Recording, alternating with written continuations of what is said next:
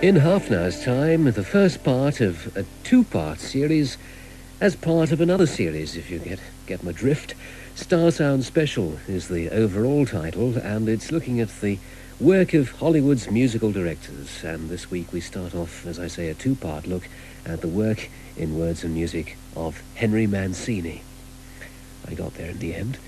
What have we got before that? Well, it's nearly 3 minutes past 10 now. You're listening to Radio 2.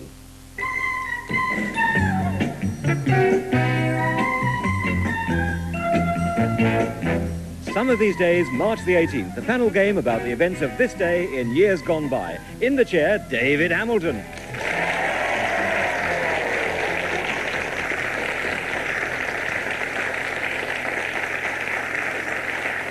Thank you. Hello and welcome to Some of These Days for March the 18th, 1985, the 20th anniversary of man's first walk in space. Colonel Alexei Leonov did the honors back in 1965, stepping outside of his craft to experience the exhilarating freedom of the universe. Must be something like that in a Sinclair C5. Well, that's what Some of These Days is all about, a light-hearted look back at the events of March the 18th. Before we go any further, let me introduce you to the teams. On my right, it's June Whitfield and Lance Percival.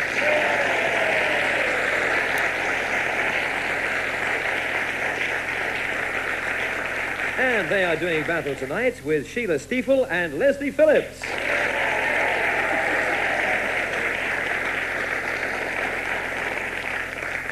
Lance, were you walking in space by any chance on March the 18th? No, I was looking up though. On another March the 18th, much nearer, in fact last year on March the 18th, I was decorating the house that I'm now living in, and I got to the stage where I was hanging up the pictures. And I discovered from some program you can now get these metal scanners that you put up against the wall, and they show you where a pipe is, you know. So before we put the nail in, we got this little scanner thing and ran it up and down the wall, and the red light comes on when you're across a pipe, and we run along and see the pipe's not there. We run down here, no pipe. So we decided, right, this is the point. So I banged a nail in, and water came straight out the wall. So I'll remember March the 18th for that. Now, Leslie, it may be something else about a March the 18th. No, it was the 18th of March. It was a long time ago. It was in the 50s, and I was in a play called For Better, For Worse, and I found this wonderful bit of business at the end of the first act, which was I rushed in through the door, and my wife, played by Geraldine McEwen, had put a clothes horse in front of the door, and I went right over the top of the clothes horse and finished up practically in the orchestra pit. Brought the house down, fabulous bit of business. Everybody was very pleased. But I frequently hurt myself, and I was frequently going off to St. Mary's Paddington for this or that. And on this particular, March the 18th, I remember it very well, and this terrible, it was a very bad fall, and I was shipped quickly off to Paddington. And this very sweet Indian doctor had a look at me, and he said, "Yeah, he said you damaged your radius and various other things." He said, "How did you do this?" So I said, "Well, I fell over a clothes horse."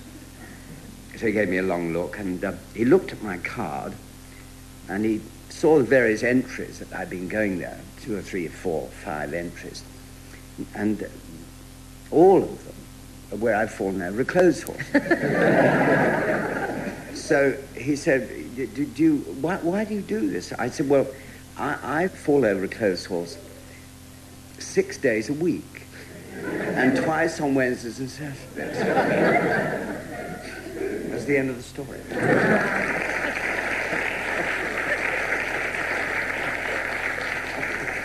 Fortunately, no clothes horses here tonight. Well, we'll press on with the game, and the first round is all about the headline-making events of March the 18th. We call it What's in the Daily News. As ever, it's 2 points for a correct answer and 1 for a bonus. Sheila, yes. It was 25 years ago today that British Rail did something for the last time. What was it that was unveiled in Swindon? I thought you were going to say the last thing they did was clean their windows.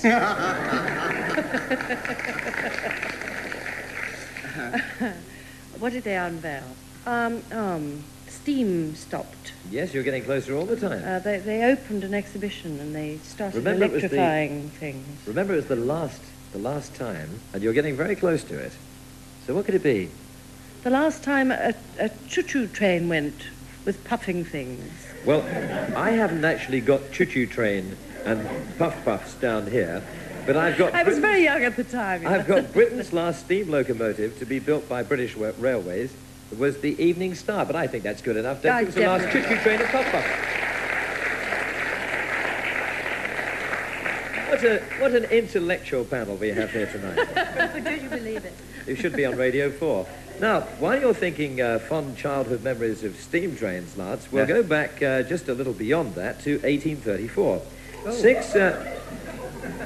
Even before Jimmy Young's time. 6 farm workers were sentenced to transportation to Australia today for forming a branch of the Labourers' Union near Dorchester.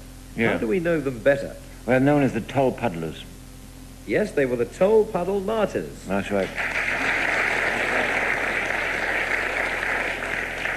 Now, I have to Leslie. tell you that I seem to be very knowledgeable there. My sister used to live 1 mile down the road. That's the only reason I know the answer to that. And of course, she was born on March the 18th. Yes. Now, Leslie, things were hotting up in the North Sea today I don't think we're going to hot up here, really. in 1973, when an Icelandic ship fired 2 shots across the bows of the British tug Statesman. What was the dispute? The dispute? Yes. Well, I know the captain wasn't getting on well with the first mate, but... This is true. I'm sure the dispute had something to do with the sea. And Yeah. what's in the sea? I mean, what's in the sea? Fish? Yes, you're getting closer Might too. there be yes. some kind of dispute about fishing rights, possibly? Well, I'm looking for, there's a specific name of what it was. If you can't give it to me, Leslie, I shall have to throw it open to the other panel here. Will you? Here? No? Well. If you can give me the actual name of what it was. Haddock. It was known as... Well, try another fish and you might get closer. You should know by now. Come on. Herrings, yes. What? Herrings. What about the other team? Cod. Well, Leslie and the June. Cod War. Ah, the Cod War. Thank you, Leslie. Yes, as Leslie Phillips correctly said, it was the Cod War as opposed to the Cod Peace.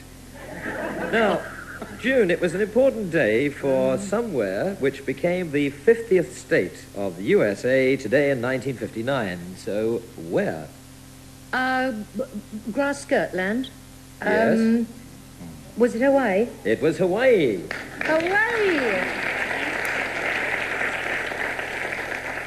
At this moment, we have June Whitfield appearing in her grass skirt and Lance Percival chasing her with a lawnmower. Now, Sheila and Leslie, I want you to have a listen to this. Throughout the night, she'd been rolling and pounding on the Seven Stones rocks, and as the wind freshened this morning, she was slipping slowly but perceptibly deeper in the water. Her foredeck is now awash. The starboard handrail was underwater at high tide. 1967 was the year when a tanker was wrecked today on the Cornish coast, spilling 30,000 tons of crude oil. And Sheila and Leslie, can you remember the name of the ship? Well, it can't be HMS Troutbridge, I'm sure. Or it could. No, I can't. Can you? No, I can't. I'm ashamed to say. 1967. What about June and Lance? My friend can. Yes. June, you say it. Well, I'll say it, but you wrote it, yes. The Torrey Canyon. Yes, the Torrey Canyon. Well done, June. A bonus point there for June and Lance, and for you to listen to a report on fires that were raging today down under. The bushfires are the worst to hit Australia for many years. Hundreds of square miles have been destroyed and several townships wiped out. It's thought about 100 homes and several schools have been burned in South Australia, and another 80 houses in Victoria. Now, over 70 people were killed and 350,000 farm animals died. But were the bushfires in South Australia 1, 2, or 3 years ago? I'll have a go at 2. And you're right, yes, it was 1983. So at the end of a lively first round, and certainly an intellectual one, we have Sheila and Leslie with 4 points, June and Lance in the lead with 6.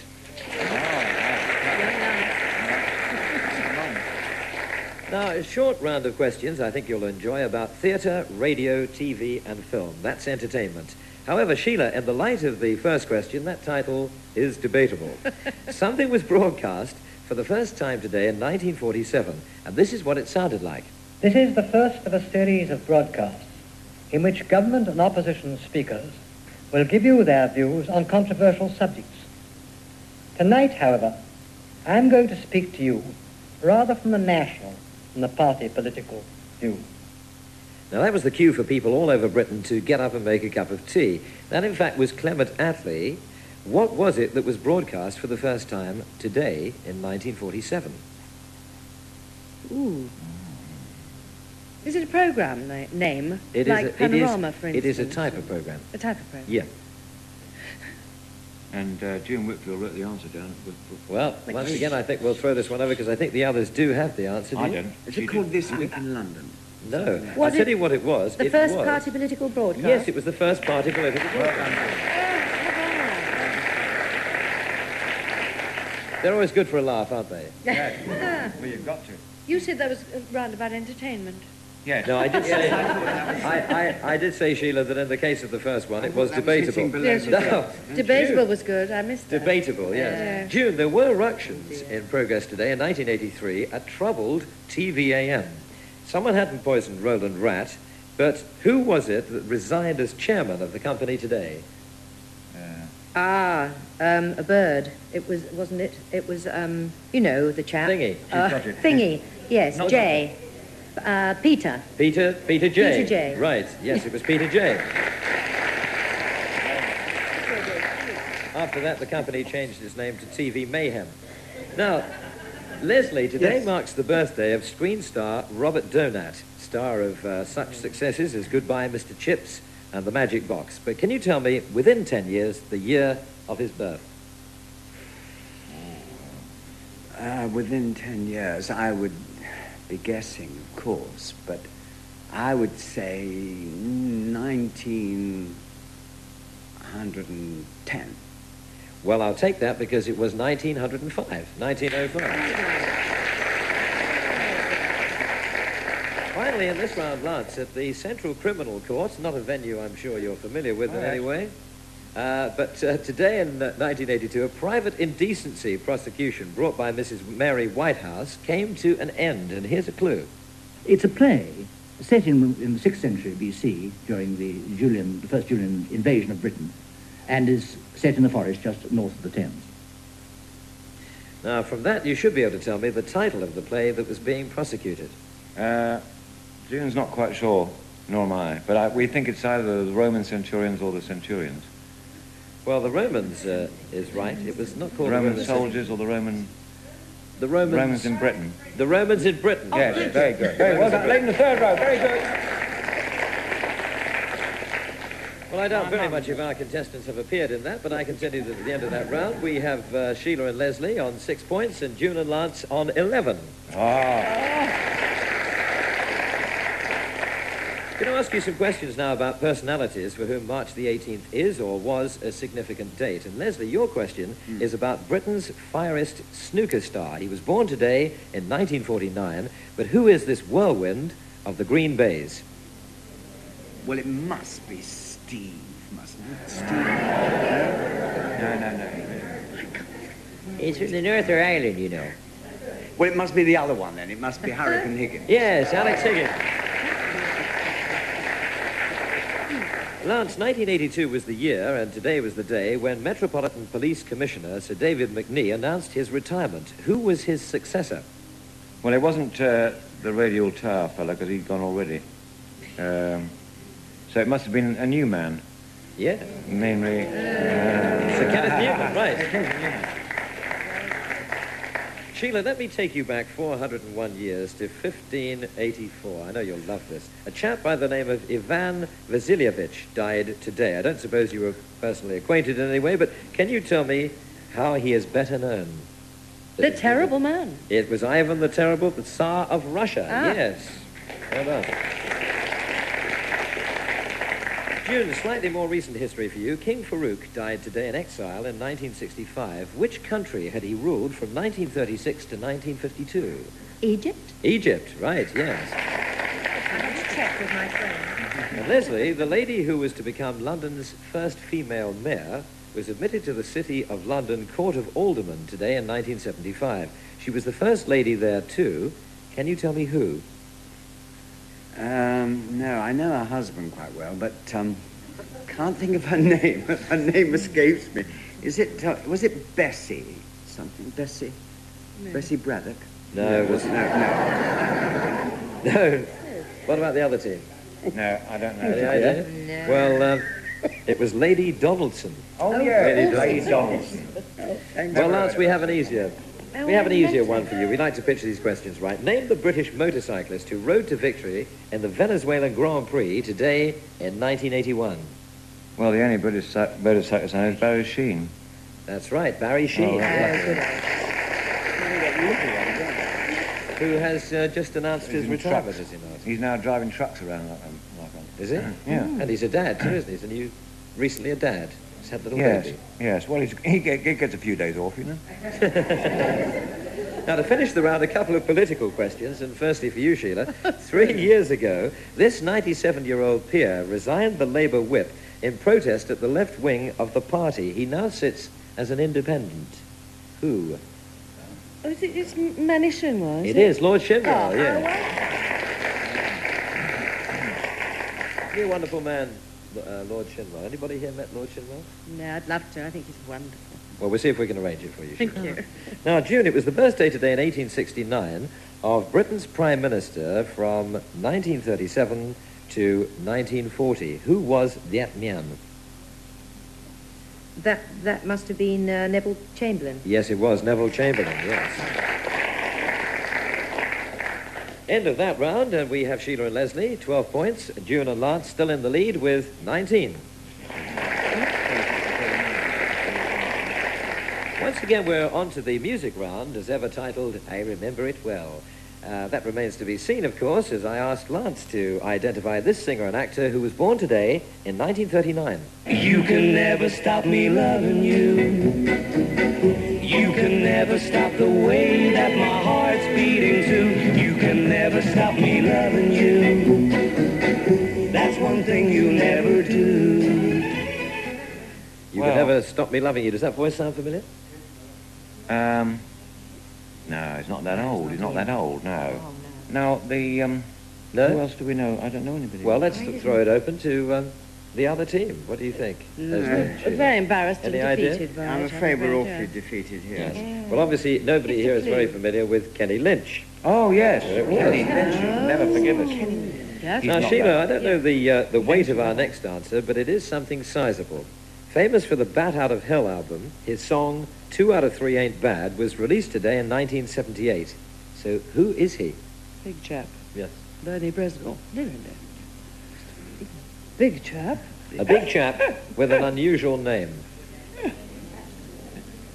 Well, look as on the other side. Sheila's looking very perplexed Yes, well, on have radio. it gone. You must hear Very bright. You must hear June's answer first. That was June has an answer. No, I wondered if it might be Christopher Biggins. Are you a big chap? No. I was going to try... He's a bit too far off. I was thinking Long It's John... not Humperdinck, is it? Long John Baldry. No, he's not big that way. He's big that way. Whitey. Harry Seacombe. No. I'm Did going he to go tell around you with a caftan? Not him. Not the singing tent, Demis Roussos. No, it was Meatloaf. Who? Meat? Meatloaf. Pretty name, isn't it? Yes. Yes. Which is his Christian name? Meat or loaf? Well, June, since you're not very acquainted with Meatloaf... It's just the sandwich in the middle. June, as you're not very acquainted with Meatloaf, I have another wonderful name for you. I'm now going to take you to Prattville. Pardon? A place called Prattville, Alabama. There today in 1941, you would have coincided with the birth of this rhythm and blues star. I'm gonna wait till the midnight hour. Listen, my love comes tumbling down. I'm gonna wait till the midnight hour when there's no one else around. I'm gonna take you, girl, and hold you. Well, that was one of his big hit records. It was called At the Midnight Hour, In the Midnight Hour. So, who is he? I think he's absolutely fantastic, but I'm afraid I don't know. I have to say. Lance, you're a musical man. You should. Yes, I should know that one. I know it perfectly well, but I just can't remember it at this very moment, and even my friend in the audience can't remember it either. No. So. Well, he also has a very unusual surname. What if Leslie and Sheila... It can't be Stevie Wonder, can it? No. No, it's not Stevie Wonder. Humperdinck, is No, it? I'll tell you who it was. It was Wilson Pickett. Wilson Pickett, yes. Yeah. I thought you rode horses. No, he's Prime Minister. Well, what a high-scoring round this is up today. At the top of the charts today, Leslie, I know you're going to come up with a winner. Oh, I know I'm that. sure. In 1966, at the top of the charts on this day, we find the song "The Sun Ain't Gonna Shine Anymore." Well, not if the Daily Mirror has its way. Which nominally related group had put that song in the #1 position? The song "The Sun Ain't Gonna Shine Anymore." It's some brothers. Yes, Yeah. it is. I remember, not the Everly brothers. No. It's the other brothers. The were. Yep. Thank you. The what's name brothers? You know, the Walker brothers. The Walker brothers.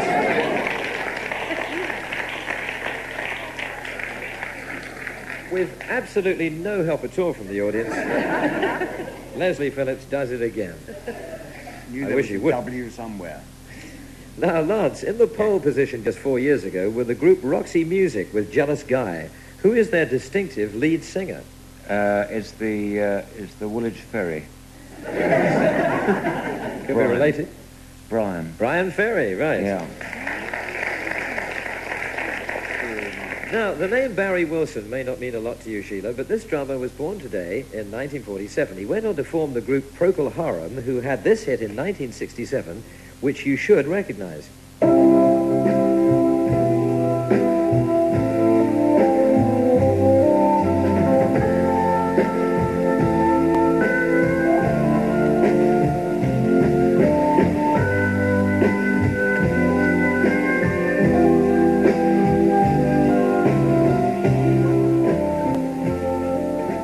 The name of the drummer, dear? No, I want the name of the tune. Oh, well, I knew that. I was worrying about the Whiter Shade of Pale. Yes, wonderful record, wasn't it? Whiter Shade of Pale. Wasn't it? June, who was at the top of the charts 21 years ago with Anyone Who Had a Heart? Oh, I do know that. Of course I do. Scylla. Surprise, Scylla? surprise. Yes, it was Cilla Black. Surprise, surprise. Yeah. And Leslie, finally in this round, I want you to identify the group who earned a gold record today in 1974 for their 7th album and went on to great success with this later single.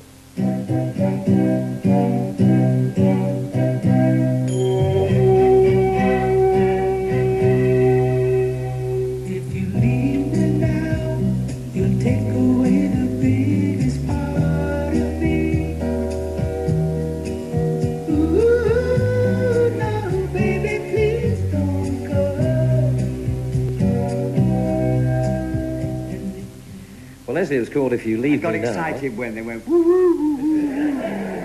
But then I'm afraid I didn't quite make it. I'll give you a little clue. Will you? Oh, thank you, David. Think of a windy city. A windy city. A windy city. Windy city. Windy city. A famous windy city.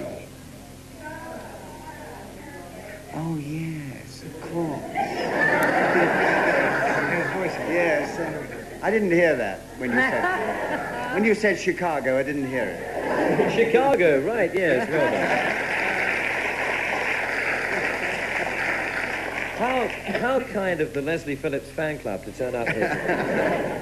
And with Thank a little goodness help, I got some fans. I'd have no points otherwise. well, Leslie, with a little help from your friends there, you and Sheila now have 18 points, and you're catching up because June and Lance have 23. And the thrilling climax to our little contest is a round of quick-fire questions. So fingers on the bells and buzzers, please, teams. And the first one to answer gets a crack at it. The London to Paris telephone service was inaugurated today. How long ago? And I'll give you 15 years each way. Very generous. I thought nobody wanted to have a go at it. Leslie. Oh, 1906. You're just in there because, in fact, it was 1891, so 1906 is the last year you could have had. England beat Scotland for the Calcutta Cup today in 1967, but what's the sport? Lance. Rugby union. Rugby union, right. The US launched Apollo 10 from Cape Kennedy for a rehearsal of the moon landing today. Was it in 1967, 1969, or 1972? Lance. I think it was 72. No. Leslie. 1967. No. June. 1969. Brilliant. A certain weather phenomenon hit the southern central United States today in 1925. It was the most violent of its kind ever recorded. What was it?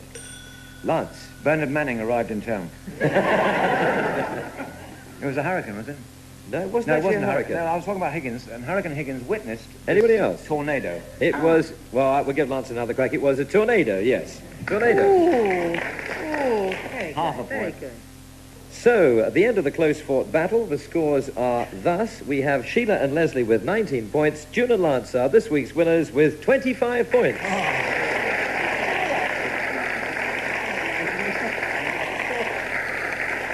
So, with very great thanks to two brave panels, it only remains for me to tell you that today, 5 years ago, was the day when actor Anthony Hopkins turned down a nude scene with Bo Derek in the film A Change of Seasons. I just can't do it. I don't relish that kind of thing at all, he said. I wonder if the job's still open. If so, we may have a few vacancies here tonight and a few people volunteering. Thank you. Good night. Join us again next week. Bye-bye.